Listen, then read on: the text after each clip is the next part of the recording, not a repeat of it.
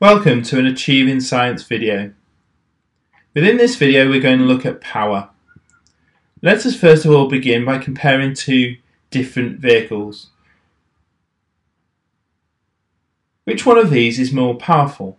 And why would you say it is more powerful? What factors contribute to it?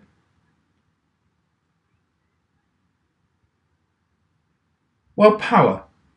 Power is the rate at which energy is transferred, or the rate at which work is done.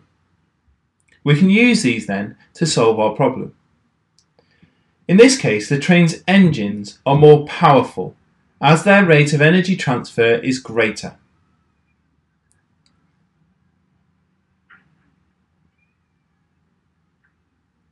There is of course then an equation that links with power.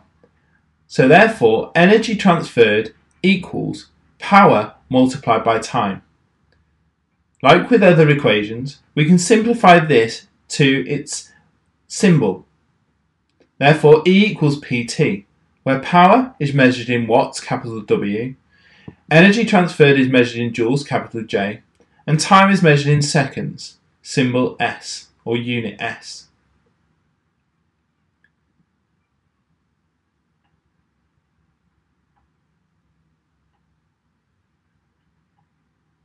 Now power equals energy transferred divided by time if we rearrange it.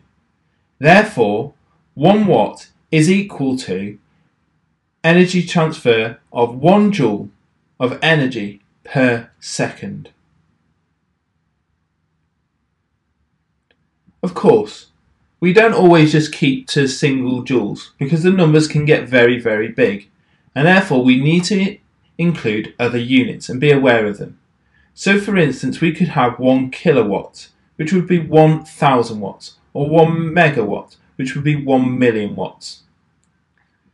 There is also a second equation, where power equals work done divided by time taken.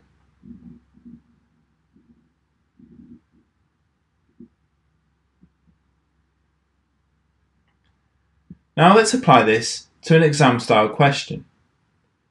You're told then that a crane lifts a mass to a height of 25 meters.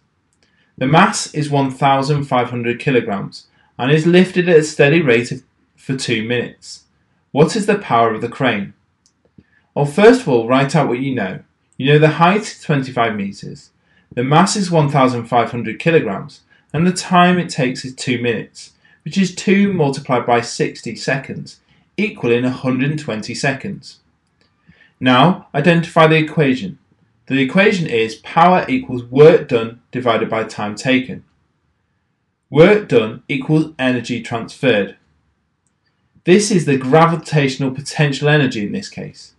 So remember, energy equals mgh for gravitational potential energy. So now we can input mass times by gravitational field strength, which is 9.8 on Earth, times by the height. Therefore, the gravitational potential energy in this case is 367500 joules. So the power equals this value divided by the time, which is 120 seconds, to give you a value of 3062.5 watts.